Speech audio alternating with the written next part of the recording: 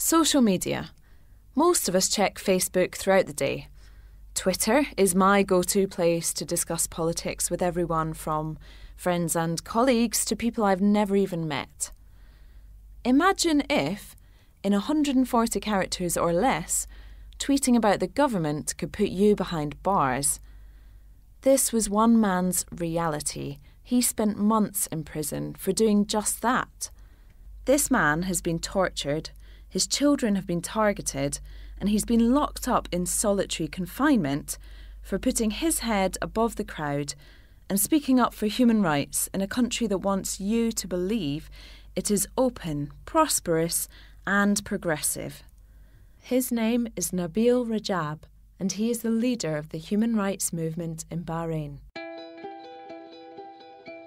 If you have put me in jail, me and one or two of my colleagues in the early 2000s, no human rights work will be in Bahrain. You stopped all human rights activism. But today, you put me in jail. It's no problem because we have a movement today. With me or without me, the human rights work does continue.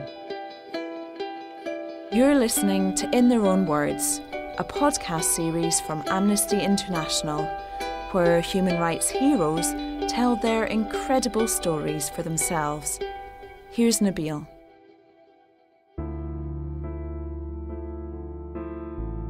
My name is Nabeel Rajab, of course. I am 51 years of age now. I have been an activist since I was in school. I have 6 sisters and 5 brothers. I am married 19 years ago. I have 2 children. Adam is my eldest son, who has just finished school and could not get admission to the university because I am his father. Originally, I am a businessman, and I used to work and finance my human rights work from the beginning, till my business been destroyed by the government supporter 4 or 5 years ago. I'm not a businessman anymore. Bahrain categorized as one of the worst countries when it comes to the level of freedom of expression. I have spent 30 months in jail in the past 4 years due to my activism in human rights, due to the work I do, due to the tweet that I make, criticize the human rights situation. So it's very difficult. And you can't criticize the ruling family. It's just considered to be a crime here. One tweet criticizing ISIS have sentenced me for 6 months in jail. So there is no room for criticism here. It's a very dangerous situation, very repressive environment that have made the majority of activists to go and work in hiding. I was in 9 standard, 13, 14 years of age, when my teacher were arrested while we were in the class. Masked man, they came and pulled him from the class. I feel something wrong is happening and nobody wants to speak about it. A few months later, a kid, a friend of mine, my age at that time, they came to arrest him in the first day of the exam. Masked security people came inside the school to arrest a young kid for just taking part in a protest. And the guy was so afraid, he jumped from the window, 2nd floor, and broke his legs, and he ran, and they catch him later. They sentenced him for 6 months. So these 2 incidents made me open my mind, and I always wanted to shout at that time, wanted to say something, but I can't speak. Not because of fear, because nobody wanted to listen to me at that time. I was not a known person. Nobody knows me who I am. So what I have done in those days, I have gone and take some spray paint and start writing about human rights in the wall of my school. Away from right or wrong, I have done it. So I've been caught and I was kicked out from the school. Then I have to go to another school and they again created my own group of activists, and we were young, Those years, the human right considered to be a crime in Bahrain, talking about a human right. Then I have gone to India, and I spent 5 years in India, finished my school and university there. And I was a lot attached to the Indians. There were a better environment to discuss issue of concern, human right, injustice, Indian democracy, and why don't we have the same thing? So I came late 80s back to Bahrain, become activist, started to build a relation with international human rights group, start to make our own human rights group in secrecy because it is not allowed at that time. Human rights group, it's like you committing a crime. 2001, 2002, we are allowed to work openly for a few years. So I started the first registered human rights group, which is the Bahrain Society for Human Rights. At the beginning, my parents were afraid of the work that I do, especially I come from a loyalist family, very loyalist family. So it was not something that they were aware of, so they were afraid. Especially seeing me being criticized in the newspaper. In 2006, I was admitted to hospital for 2 weeks after being attacked by the police. And I still have injuries in my back, which are gonna stay with me forever. And it's not the first time. There are many times I was attacked in front of my family. People like me who spend time in Europe and America, who have tasted democracy and the level of justice they have, I want my country to experience the same situation. Personally, I'm happy because I have seen how my society have been developed. I have seen how much human rights awareness does exist today, which did not exist 10 years ago, but it does exist today. How much people are using social media to promote human rights today. It did not exist many years ago. 2011 is shaping up to be an historic year in the Middle East and North Africa, with the populist uprisings in Tunisia, then Egypt, and the massive street protests that are occurring across the region. Libya, Bahrain, Iran are the latest countries to be hit by a wave of popular protest. It was a turning point. It was a turning point. People of Bahrain, after 14th of February, it's different than people of Bahrain before. 14th February 2011, there was Facebook call. People are asked to come out in the street protesting, fighting for justice, fighting for equality. Nobody knows till this moment who is behind that Facebook page. But maybe I was one of the first people who gave that call legitimacy, because maybe I have said that publicly. I am with that call and I'm gonna be out in the street. Every village said that we're gonna go to the nearest highway and we'll protest. There was no one major protest. And I said, I'm gonna go out from my house walking to the highway at 3 o'clock in the afternoon. So I came out from my house and there were hundreds of people waiting outside my house to walk with me. So we walk. These hundreds of people become thousands of people once we reach the highway. Government were shocked, and suddenly they say wide-scale protest all over Bahrain, and they have no control about it. My demand was a respect for human rights, applying justice, respecting equality, creating laws that respect the human rights. Other people want to change the government, other people want to change the regime. I did not believe that I will see 3/4 of the population taking part in protest in a population of 600,000 people. This is something you haven't witnessed in the history of this mankind. Man next to the woman, religious next to the non-religious, leftist with the Islamist, with the secular, all together have one demand: justice, human rights. For the first time, you see the whole nation united in one aim, is to change.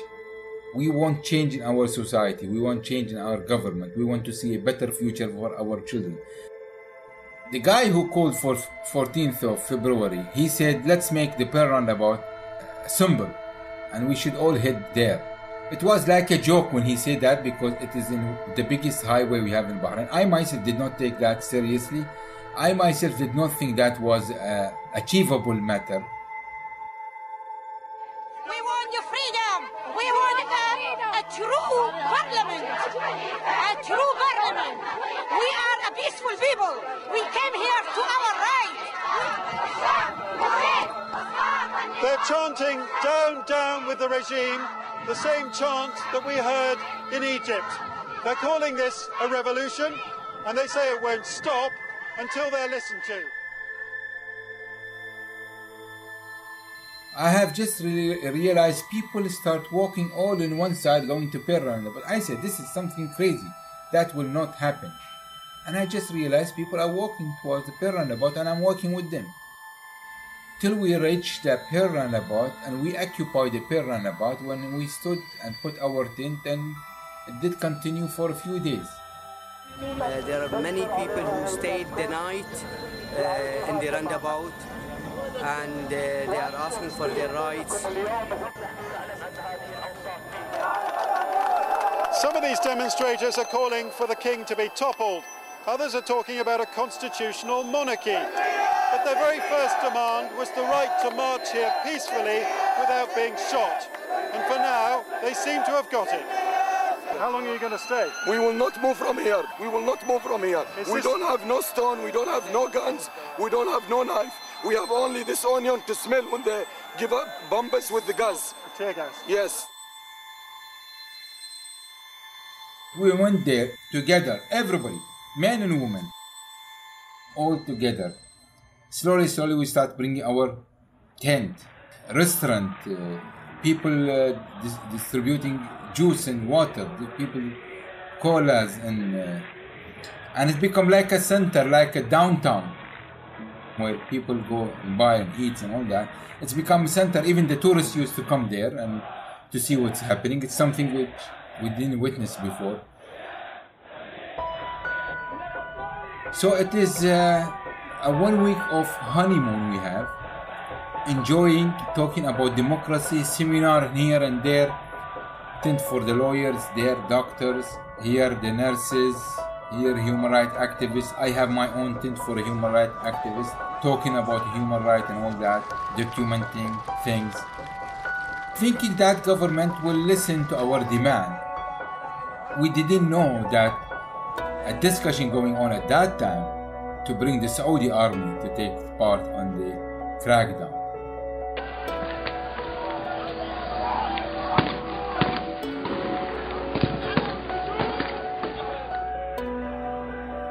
It is a nightmare.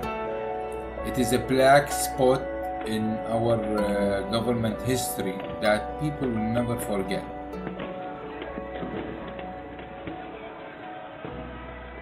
It's a beginning of a misery that still exists, and we still paying high price for it.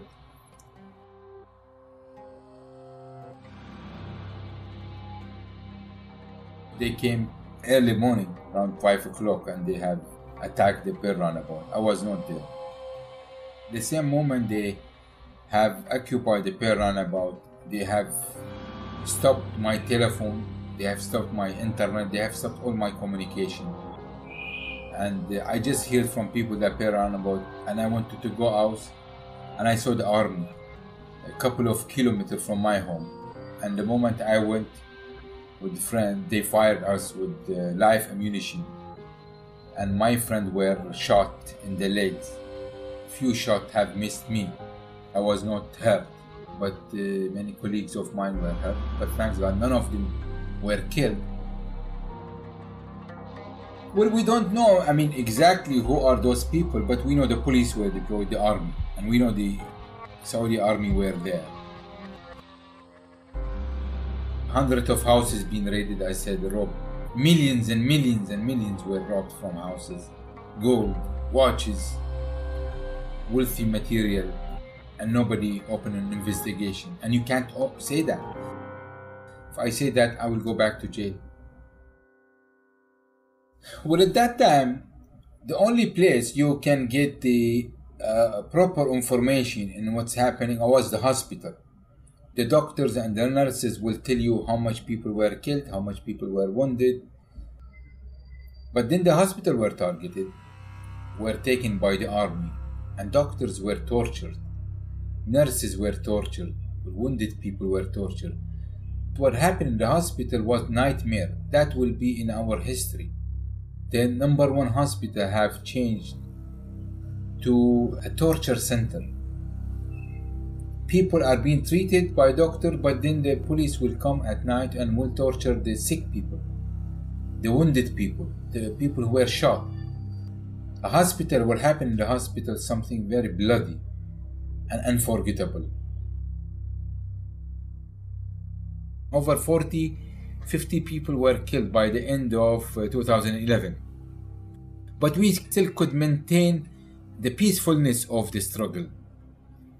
Then 2012, we see some people start reacting violently by throwing Molotov cocktail and stones on the police. A way of a protest that I can't take part in it anymore because of the violence used by both sides.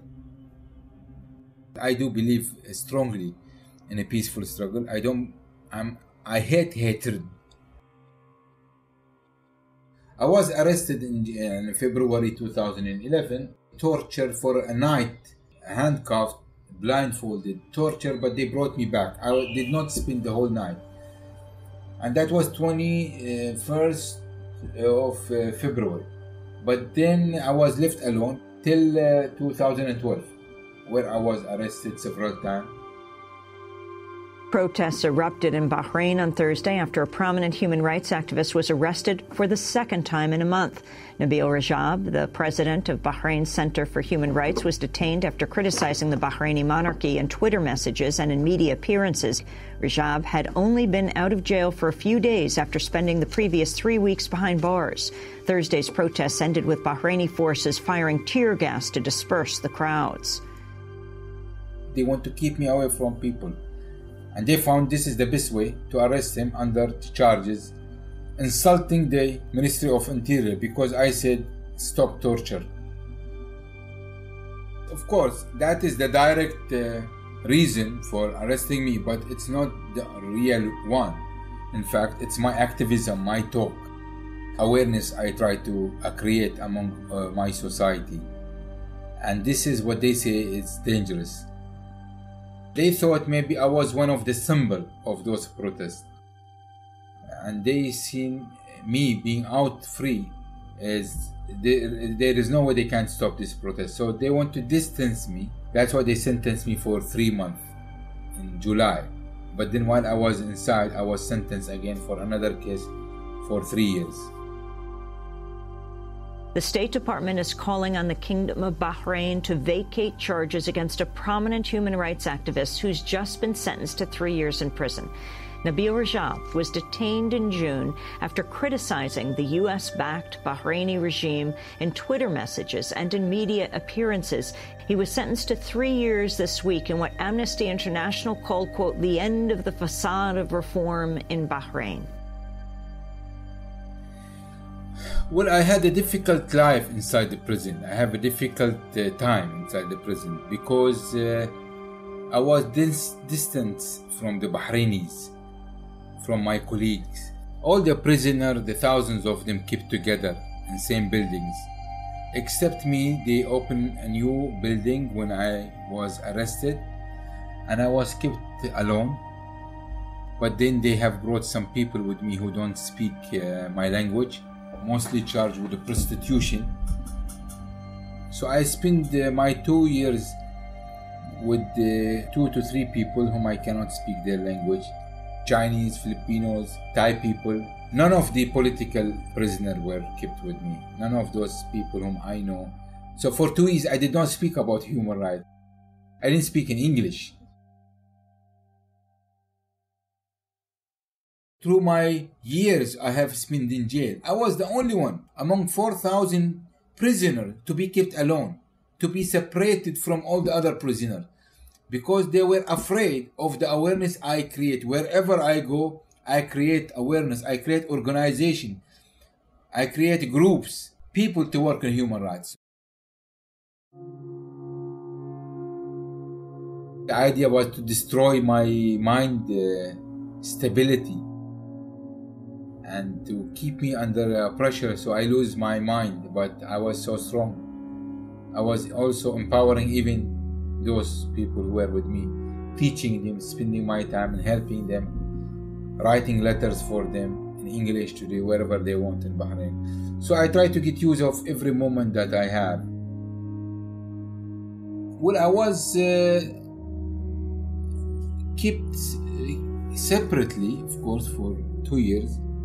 Total disconnection from the outside world. Not allowed to speak in the telephone. Only certain words I have to say, hello, how are you, fine. Not to ask about any political situation outside jail, or it will be disconnected and I will be taken to solitary confinement. Forced to be naked and do some kind of exercise that have damaged my back and led me to hospital. And that's been happened several times. But in general, I was treated better than the others because they knew my connection with human rights groups. I was not raped like my uncle, who's 70 years of age today in jail. He was raped. I was not beaten like Abdul Hadi al-Khawaja, my colleague, a human rights defender. He was beaten. He has 36 screws in his face. I was not beaten like him. I was not sexually harassed like all of them were sexually harassed. I was not electrocuted like everybody were electrocuted. So in that sense, I was treated better than them. So there with the international community helped me, because being known by a lot of human rights groups like Amnesty International, I was not really tortured like the others. Physically, I mean, of course, psychological torture I did face. Well, it was difficult seeing your children growing up when you are inside jail. Every visit you see them becoming bigger and bigger. This is the time where they needed me to be with them. This is the teenage time where you need to be close to your children. And I was away from them. I lost my mom, who wanted crying to see me before she died. And for many days she asked to see me. And they will not allow me, although the law says that if somebody dies from your close family, they give you 3 days to stay with the family. I was not giving that chance. That makes me angry. I love my mom so much. She paid high price.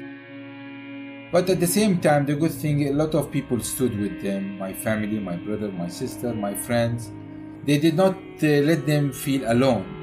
Seeing their father being supported by a lot of friends, international community, human rights groups who used to call them, like Amnesty International, staff used to call them to check how they're doing and all that. So that supported them, made them feel strong, and also made me feel that I'm not alone, and my family were not alone while I was in jail. Knowing that you have something outside, you have a mission, you have not completed it. You have a nation that is waiting for you. You have a story to be completed. Thinking of those needs of the others and the mission need to be completed makes you feel strong. I remember that all the time. And everybody standing with you, international communities supporting you, Amnesty International making campaign for you. All this very important. Maybe those activists who take part in such activism, they don't know how much that has influence, how much that have an impact on the prisoners and his family. Knowing that you are not alone, people do believe in your struggle and are standing in solidarity with you. But I am telling you from an experience point of view, it has changed a lot my life and my family life, and made us look at things more positively.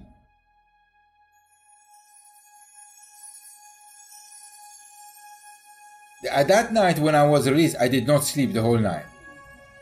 And I was waiting for the moment to hug my children and my wife. And normally they wake you up at 6 o'clock in the morning to be released. This is the way it works. But they did not come at me at 6 o'clock. And I thought that those people have decided not to release me for a reason or another one. But at 1 o'clock they came and said that, okay, now the order has come and police officer came to release you. Still remember that moment. So happy waiting for that moment to meet my family, meet my children, meet my people. And then I was released at like 7 o'clock in the evening. And then I came out from the police station. My 2 children, my sister and brother were there. That was the happiest moment. Of course, my son and daughter, the moment they saw me coming from the jail, they start crying. It's the first time they cry in front of me. They did not cry while I was in jail. They did not cry while I was when they arrested me. But they cried. The first time they showed their feelings, real feeling, when I was released.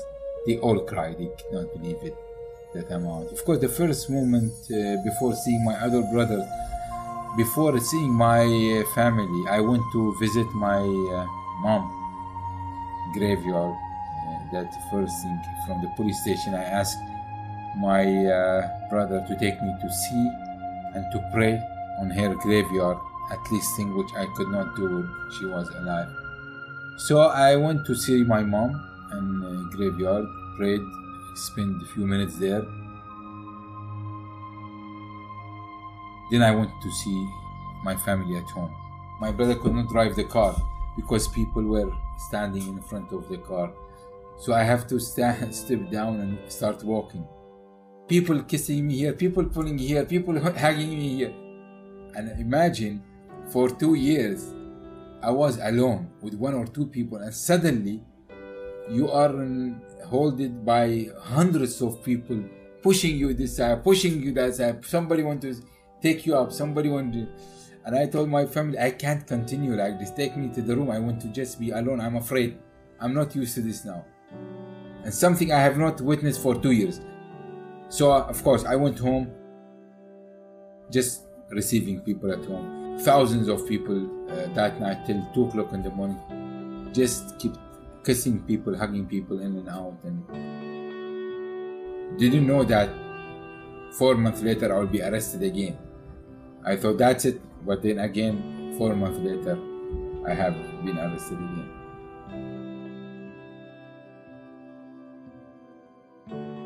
You never know how do they do. Now, for example, they released me last July. But at the same day they released me, they put a travel ban on me. So I don't know how do they think. But I know they're serious about targeting me or silencing me. I could guarantee you that they will keep me, they will leave me alone if I keep quiet. But I know myself, I will never keep quiet. I will keep speaking for those people, for those victims who cannot speak about themselves. I will keep speaking, and I will keep empowering people to speak about themselves and to raise their issue of concern and expose this human rights violation at all levels. I'm going to continue doing that. Yeah, I don't think twice, and I reduce my writing now. When I do what I want to write, I ask people, you do it. Now it's no room. So we do it in a way, it's not me who is going to do it. Other outsider people to do it. But this is temporary till we see where we are going to go. In general, I am under pressure not to say anything. I have one case against me with 2 charges. One charge is insulting the police because I asked them to stop torture in Joe prison. So the total sentence could go up to 13 years. And I'm banned from traveling till we see where it's gonna go. So the work I have done was very tiring, it was very difficult, was very costly. But I believe in it. I believe in this value, and I do know that everybody who dream for justice and dream for equality and dream for democracy has to be ready to pay the cost. And I am one of those guys who are ready to pay a cost, no matter how much that costs, to achieve our goal.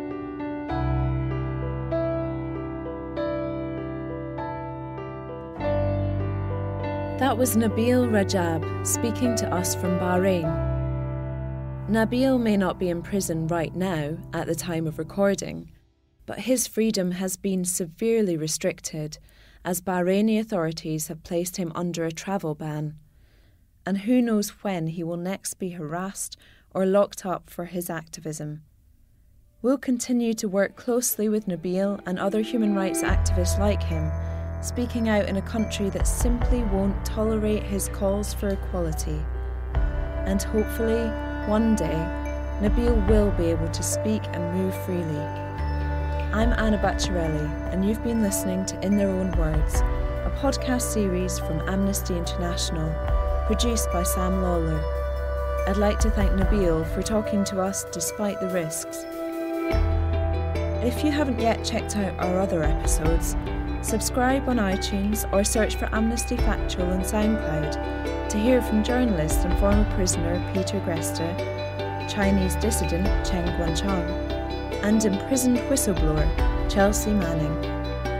A special thanks to Audio Network and Democracy Now! And thank you for listening.